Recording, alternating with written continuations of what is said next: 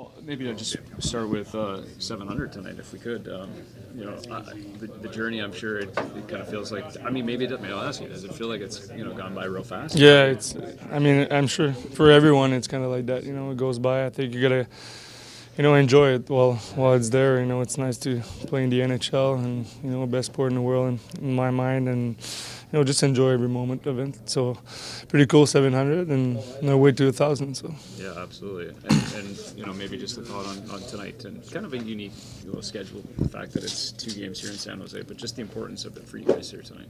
Yeah, we got to get back on. Before Christmas, I think it's important for us to go get some points and get back into a playoff spot. So I think that's what we want to do, and I think starts tonight, and it's a huge road trip. 4 games, like you said. We're going to be in San Jose, so there's no travel.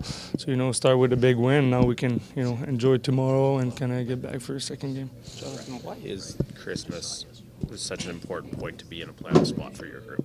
It's good. I think you feel good about yourself, about the team, and going into Christmas. I mean, it's fun. You're with family, so it's always good when you're with your family and you're in a good spot. In the standing.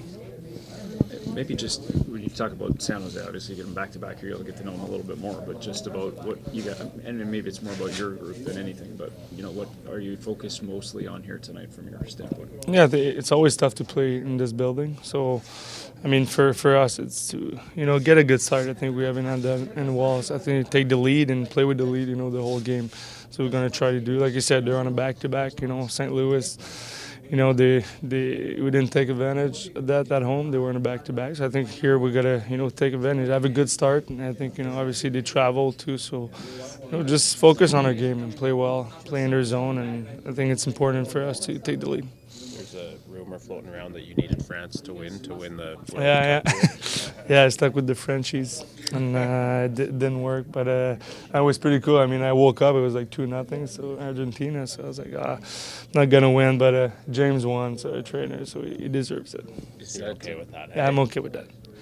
As a sports enthusiast, though, to see the way that played out, what were you thinking? Yeah, that was pretty cool. Actually, the penalty kicks, and that's what I was telling the guys. They should go Messi and Mbappe, just these two in the penalty case over and over. Might still be going on. Yeah, I know. That's what the guy said. But that was cool, and I kind of wanted Messi to win too. At his age, and Mbappe is younger, so he's gonna have more chances. And Messi had a great tournament, so it was cool to see that, and cool to see him lift the trophy.